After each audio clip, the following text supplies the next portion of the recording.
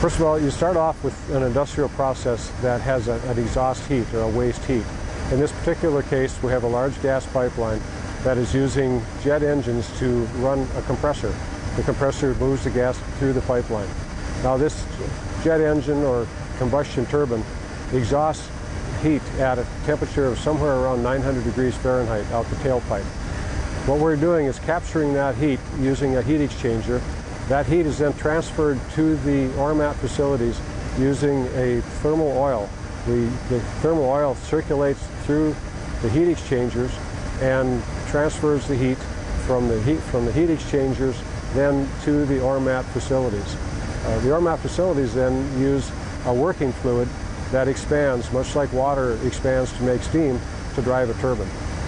The waste heat that we recapture enables us to produce over 5.5 megawatts during normal operation. This does not use any additional fuel. We're simply capturing the waste heat that would have gone into the atmosphere anyway.